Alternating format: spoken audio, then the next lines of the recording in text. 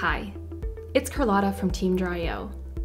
Do you need to create a customer journey visualization without access to complicated design software?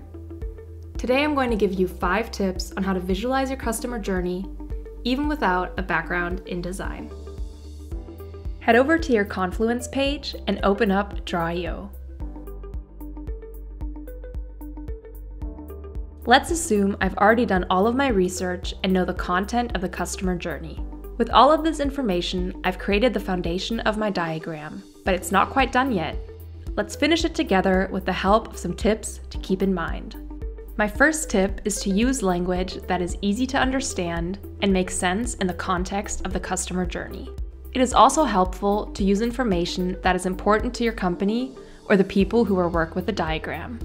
In my diagram, I tried to minimize the number of words for each section and only focused on the most important aspects. This makes it much easier to understand and doesn't overwhelm the user at first sight. The next tip is to use specific shapes and colors for each part of your journey and to stay consistent with these choices.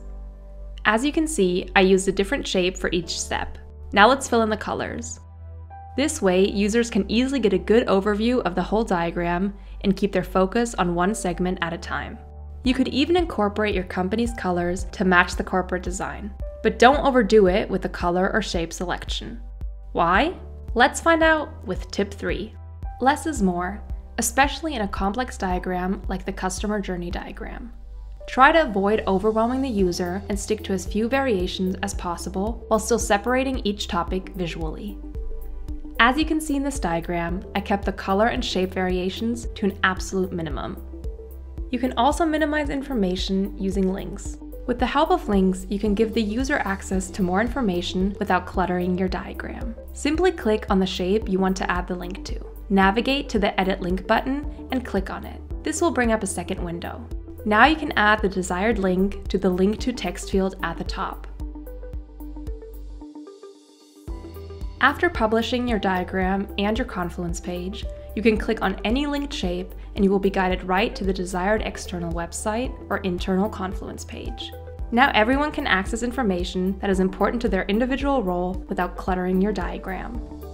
The 5th and final tip is to remember that your customer journey diagram is a constant work in progress. You will have to go back and adapt it to new information regularly.